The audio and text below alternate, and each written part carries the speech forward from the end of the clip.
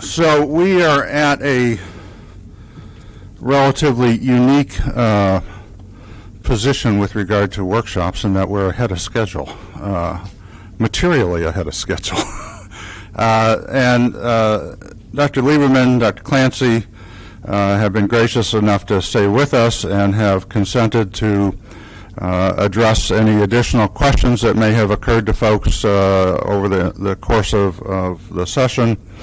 And Mark Murray should be available as well online. So if there are any other questions or comments, rebuttals, rejoinders, editorials, whatever, now would be the time to voice them. Go ahead.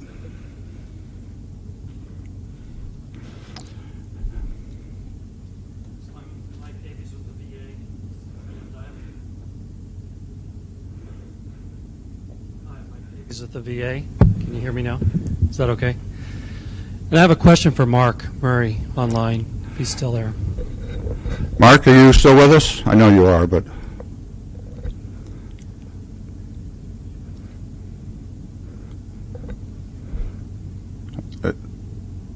Mark, are you on mute? He's not. Okay. If you want to ask your question, go ahead. But Mark, and I should say that Mark joined us remotely. He has a very important family event happening today, and took time out of that to join us remotely. But I am reminded that he did say that he was going to have to devote himself to his other responsibilities for much of the day, and so probably won't be rejoining us, as far as I know, anyway. So, Mike, do you want to go ahead and... Sure. So my question was about the finding of the initial workshop that said that prioritizing care did not solve the delay problem, which I understand from a systems perspective. At the same time, VA has had to prioritize care because we have patients with time-sensitive needs.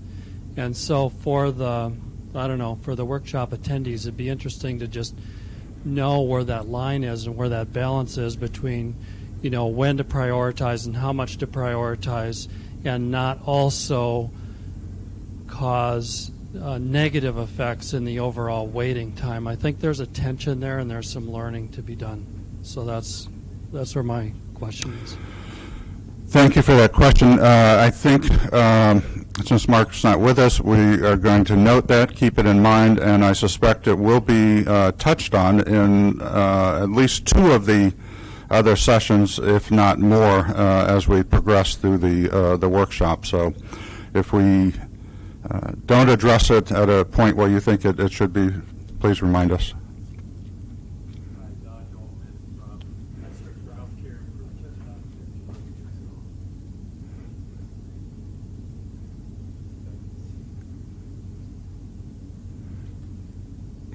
I left my reading glasses at the chair.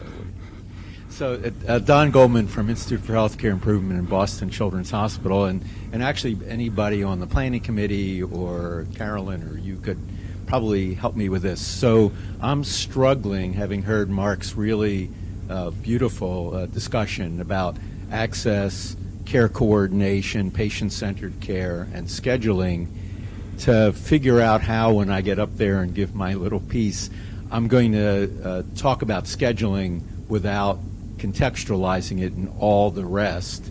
And I'm just wondering, are we thinking about scheduling in the light of all of the IT-oriented aspects of access and care coordination and patient-centered care, or are we really going to look at the attributes of the ideal scheduling system? Or maybe I'm not understanding what the word scheduling means in this meeting. I think that would help frame which end of the elephant we're looking at.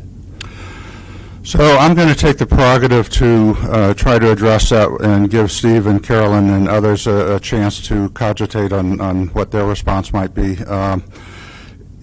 In thinking about the workshop and what a scheduling system would do, certainly the mindset of the planning committee is that virtual care is not just a part of, but may well be the dominant part of care going forward. Now, no one is there today. VA is perhaps ahead of many, if not most all other healthcare systems in that regard. But whether it's telehealth or mHealth or the other modalities that can be used to connect people and exchange information have to be somehow factored into and built into the scheduling system. And that's, if you may recall, which you probably don't, the image that was shown on the top of the bridge were some signals that were going on. That was meant to communicate this idea of being able to connect virtually with the system.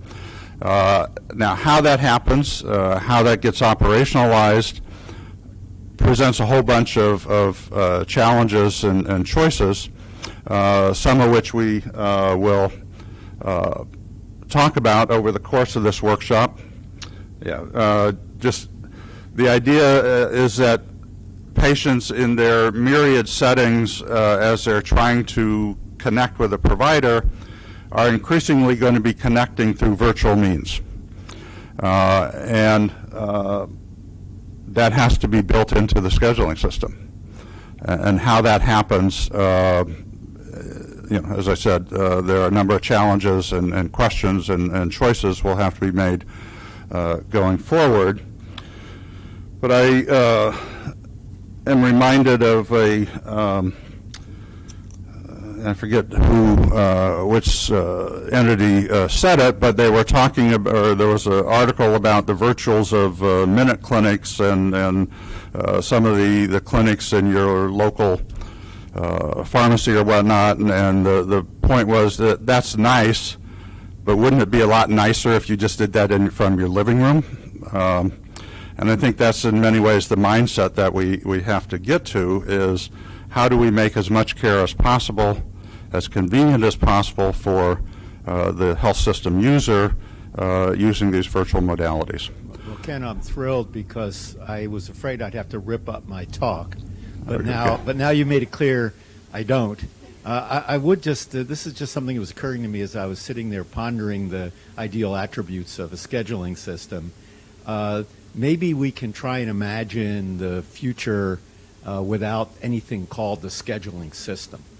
Let's imagine what care and access coordination would look like, prevention, health, thriving, without a scheduling system. I don't know. I have no model in my mind, but I think when I listen to you talk, the hard architecture of a system for scheduling tends to evaporate into the atmosphere of connected health and so forth. So just something to think about while we're doing this work.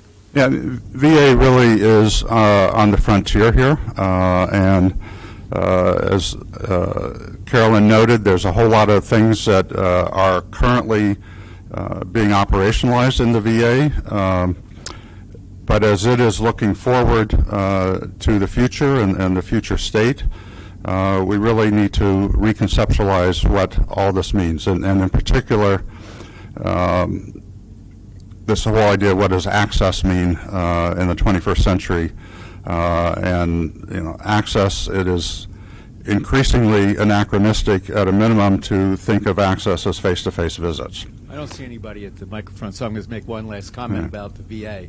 I know nothing about the VA. I'm the last person in the world you want here. I'm not a veteran. I've never utilized Veteran Administration services, so I feel like a fool standing here. But I will say this, the one thing I've heard is that part of the joy of veterans coming to a VA facility is the networking, social support that they get from community. So whatever you're thinking about in terms of the virtual world, think about how to not lose that, because that is what will draw people to a VA facility, not necessarily a star rating. And that's an important point, because one of the things you hear consistently from veterans is that socialization experience. So I don't know if anybody here in the front row, Carolyn, you may want to.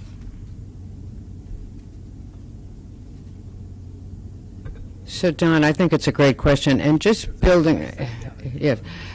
No. I mean, just building on what Ken just said, this really is a frontier. So we've been admiring his slide, and we've dutifully recorded it on our phones. But thank you, it's really terrific. But if you just look at this slide, the primary care, specialty care issue, I'm reminded that in the early days of health IT, as John Halamka would know well, right, as long as electrons were dancing across, then people presumed that coordination would happen sort of like gravity, which is completely, totally ludicrous. We actually have a shot at care coordination because we actually have some standard system rules, which have, or what I would call operating rules or principles, that have nothing to do with the scheduling system, right? But that, for the majority of needs, you're going to primary care, which is integrated with mental health before you're going to a specialist, and so on and so forth. A scheduling system can't solve that problem, right? A system has to actually make those rules. A system is going to have to grapple with the macro resource implications of lots of people providing care from home to someone else's home, that we don't need space for them anymore. We're not there yet, but it's not that far away, and so forth. So I don't think we completely walk away from that challenge, but I liked the way that Mark had framed it, that getting to now was about this kind of vision, and the purpose of this workshop is to enable the next step. So Eva, I'm really glad you're here as human continuity.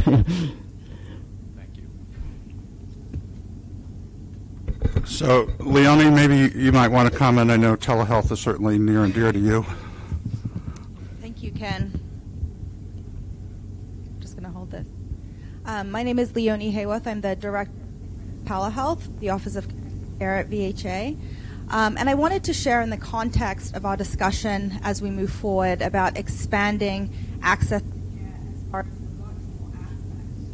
one of the digital divide initiatives that our office is overseeing. And one of those specifically, as Dr. Kaiser mentioned, is how can we really optimize getting care? Why wouldn't you rather do an appointment from your living room? We really embrace that for veterans who have their own devices, and even for veterans who do not. We have a loan tablet program that has been sponsored so that we can expand to as many veterans who need it as possible, and understanding that many of our veterans actually live rurally and may not have access to the 4G cellular services that many of our urban veterans have. So how can we help them, and how can we help them in the context of knowing that veterans often enjoy a lot of camaraderie when they come to the VA medical centers for their face-to-face visits.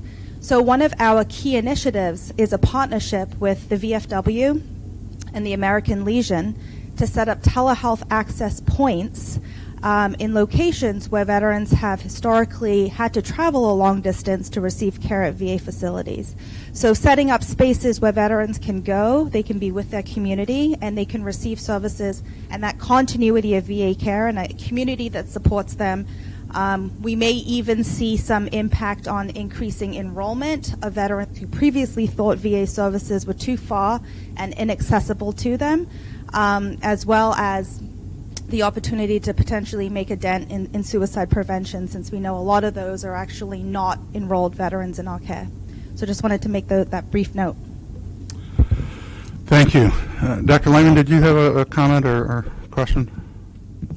So I'm Lisa Lehman, Vision 1 CMO. I was just going to respond to Don's caution, which I think is really important in terms of the uniqueness of VA and the relationships that our veterans have when they come to the VA, and point out that even as we move towards more telehealth, if that's what our veterans want, we also have, as a healthcare system, given our commitment to veterans' health and well-being, created a whole system of whole health, which we are rolling out throughout our system. And that system of whole health includes many other opportunities for veterans to interact with other veterans outside of clinical care. So even as we work towards better scheduling and easier access and coordination of care clinically, we've also created an infrastructure to allow veterans to maintain that unique relationship that they have with other veterans through our VA. Joe? Just to build on that sort of construct too, I think when we think about scheduling systems and think about sort of that as an operating mechanism of making these kinds of connections, I think in our steering committee too, Mark brought it up, where all of that is a means to an end of actually increasing health towards the veterans, and somehow you can accelerate 5 quick appointments that may or may not generate more health that could actually potentially make things more complicated. So as all of this comes together, I think it is incumbent of us to keep anchoring on the fact of what are we facilitating to actually get towards better health of the veterans in the community. Ken, I'm wondering if I could just make one more comment, given that you have this slide up, and several people have alluded to the complexity of scheduling. And Carolyn did such a great job laying out all the different things that exist in our system right now in terms of scheduling, how complex that is and how challenging it is for the individuals who are trying to do this. And our hope that the Cerner approach will simplify things somewhat.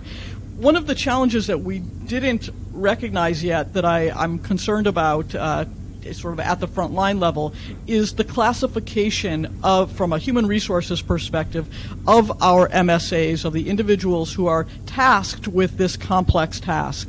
And even if we simplify it, the grading and classification level is at the lowest possible level in our system. It's like a GS 5 or 6. There's no ladder for building of professional growth within that. And I think that we need to sort of figure out, as we're trying to move forward here, how we're going to address that human resources issue, which is part of the problem of dealing with the complexity of this health management system. Thank you, and I would echo that, and the schedulers are often the unsung heroes of the system and getting people in, and I don't think it's generally appreciated how difficult their job can be and some of the pressures that they face in the real world, as Carolyn was talking about, as people get anxious and unhappy with them, and the human side of things they have to deal with. And I do hope that as one of the outcomes of this would be a relook at classification schemes and career pathways and other related things with regard to these healthcare professionals, which I think has largely been overlooked and ignored over the years, but has repeatedly been called out in a number of assessments. I know in the report Booz Allen did in 2008, this issue was specifically called out as a problem with the scheduling system at that point, and I know they weren't the first ones to note it either. So are there any other questions or comments at this point, either in the room or on the phone virtually? Mia? Hi, I'm Mia Powers-Higgins. I work for the Office of Veterans Access to Care. And I just wanted to have a comment for the last person that spoke regarding MSAs and their classification and their qualification standards. We are actively working and looking at that. We've had a group of SMEs or subject matter experts to look at where they are now, where the progression can be, involve some career progression so they don't leave, and look at other avenues in which we can enhance their experience. We've even worked with HR, so it's not just money as the reason why MSAs don't want to stay. Is a lot of it deals with their environment, how they're valued. So we have to have an active assessment also in regards to how are we looking at these individuals, how important are they to us, and making sure that we ensure that they understand that information. So we are looking at that, and I'm open to make sure we get any comments from here to take back to that group. Thank you. So we are still significantly ahead of schedule, but seeing no other questions or hearing none on the phone, I think we will go ahead and take a break. I want to thank Drs. Lieberman and Clancy and Murray, Mr. Ruoff, for their comments. I think we're off to a good start. The agenda shows us starting at 10:30. However, I am going to ask that we reconvene at 10:20 to try to take advantage of building in a little bit of extra time. I think as the program moves forward, we're going to get more into the weeds on some things, and some of the topics are going to get a little more complicated, and we are unlikely to maintain the time advantage that we have at the moment. So we are officially on break. There's coffee, bathrooms. See you back in 20 minutes or so.